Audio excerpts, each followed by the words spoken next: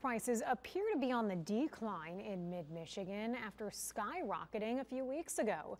The average price in mid-Michigan is hovering around $4.20 a gallon. However, many other areas across the state are seeing much lower prices. According to Gas Buddy, some stations in Metro Detroit are seeing prices as low as $3.30 a gallon, almost $1 lower than Clare and Genesee counties, which are seeing an average of just over $4 a gallon. With prices continuing to fluctuate, many are left wondering why some areas see much higher prices than others.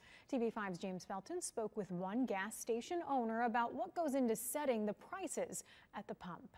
Gas prices are stressful right now. It really is a roller coaster. And when I say roller coaster, it's up and down, up and down. Tony Dowd with perhaps the understatement of the year. Dowd is the manager at the independently owned Montrose Express. He's set prices at his gas station for 13 years. Today, the price of a gallon of regular unleaded here is $3.99. He told us what factors are used to determine that amount. Every day we get a price from our distributor.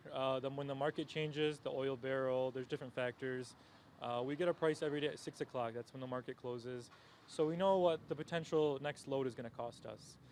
So we have to, factor in how much gas do we have, when are we going to buy next, how long will that last us. That's not all. There's sales tax, road tax, along with one of the highest gas taxes in the country, Dowd says. And to top it off, Dowd tells us prices are still being impacted by fuel shortages tied to the BP oil refinery fire in Ohio last month. But wait, there's more. Did you know there's a shift change from summer gas to winter gas every year? A lot of people aren't familiar with that, but they have to change the gas. There's a different mixture for the winter.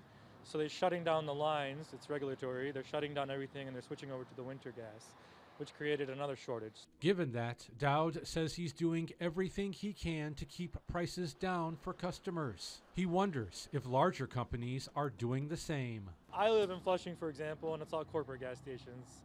And I saw today $4.29 this morning, and I said, oh my, our station's $3.99, That really kind of hurts me. I don't understand what their inside knowledge is, but if I'm selling for $3.99, I think they should be able to too. Reporting in Genesee County, James Felton, WNEM, TV5.